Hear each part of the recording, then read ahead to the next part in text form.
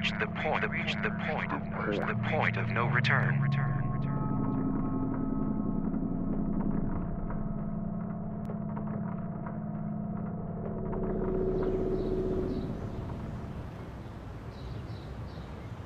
Neil! Hi there. I'm Abe. I'm Dr. Johnson's student assistant. He's ill this week, so I'll be conducting your session. How are you feeling? Exhausted. Is the new semester treating you well? I've already stopped going to most of my classes. Dr. Johnson, when he talked to me, he made me aware that you were having a bout with insomnia, even sleepwalking sometimes. Is that still occurring? Yeah. I spent last night in the woods, in the same place where James and I camped. As far as Dr. Johnson's records show, this is the 4th time this month. Is the guilt coming back? Coming back? It never left. Neil, I'm sorry. Don't be sorry. You'd feel pretty guilty yourself if you slept through the death of your best friend. It's not your fault. Animal attacks in this area are very common. I mean, the cops checked the scene of the crime. They found blood. They found paw prints and claw marks. It was an animal attack. Let it go. But you're neglecting one thing. The body wasn't there. The beast dragged him from the tent. God knows how mutilated it must have been. But you know what they did find? That tent was torn apart. There was blood everywhere. His fingernails had been ripped off from clawing at the zipper. I just peacefully slept through the whole thing. He most likely heard the animal coming and tried to escape. From the sounds of it, you're having problems with anxiety again. I think it's time we up your prescription.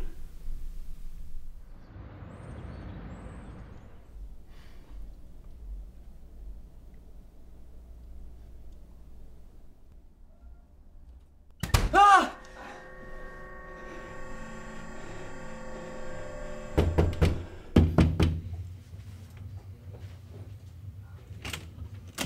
Hey, Hey, Nick. what's going on? I thought I heard something. It's nothing. I'm just doing some homework. Yeah, man, this semester's kicking my ass. Totally. Do you remember that girl Samantha? I went to high school with her. Yeah. Well, I guess she got a house for this year, and she's throwing a housewarming party this Friday. Oh, yeah? Yeah, I mean, you should come with, man. It might help you take your mind off the whole James thing. What? Look, man, it's just a friendly suggestion. I murdered him. No suggestion's gonna change that. Just, you should try it. I might stop by. Great, get some sleep. All right.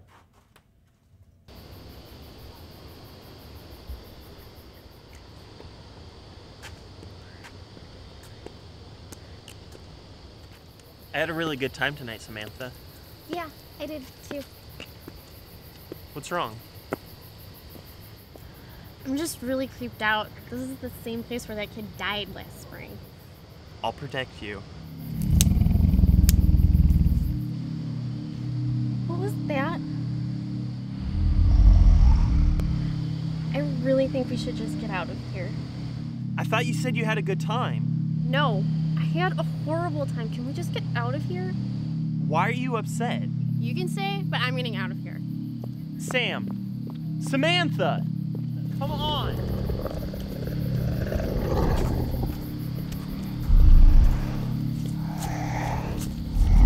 I told you to go.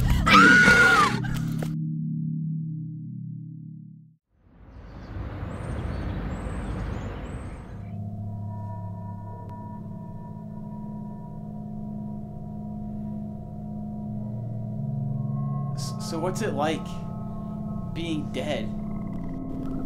Imagine not being able to feel, smell, touch, or taste. Imagine having feet that don't listen to you, that follow the person that put you in a state of anesthesia, like tracks on a train. You must hate me. More than you could know. You were my best friend! You killed 2 of your classmates last night. Don't try to comfort yourself with regret. You have no conscious access to the real you, to the beast. What are you talking about? If you think you hate yourself now, just wait for the next full moon.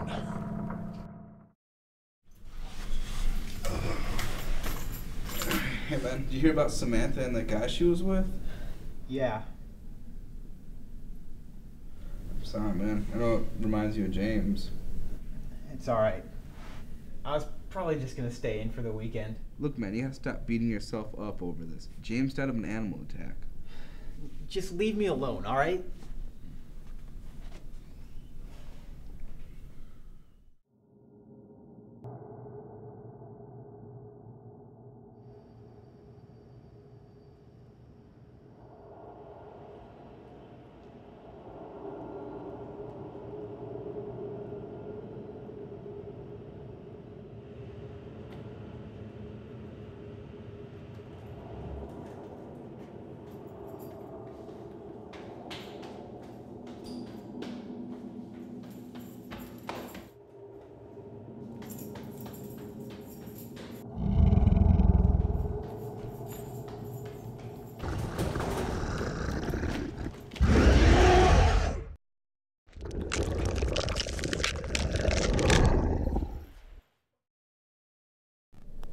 Wake up. First me and now Nick? Some friend you are. How do I stop it? You killed him. With your claws and your fangs and your teeth. And there's only one way to stop it. It's with this silver bullet. Right in the brain of the next full moon. It's the only way. It'll be on the dresser when you wake up.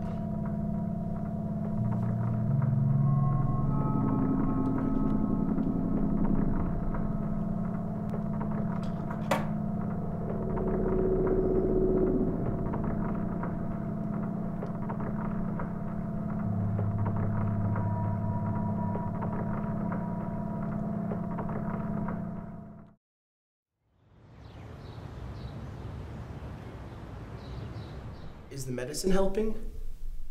Yeah, I guess. Have you spoken to James recently? Yeah. What did he say? He says that I'm a werewolf and that I should kill myself to stop the virus from spreading. Neil, your anxiety, I don't know why it persists. The meds should have done something for it. I'm sorry that they haven't. Please try to recognize that this is reality. Your meetings with James, they aren't. They feel a hell of a lot more real than this does. Neil, he's dead.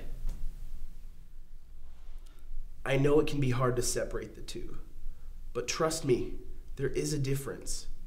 You can make it through this. Why should I want to?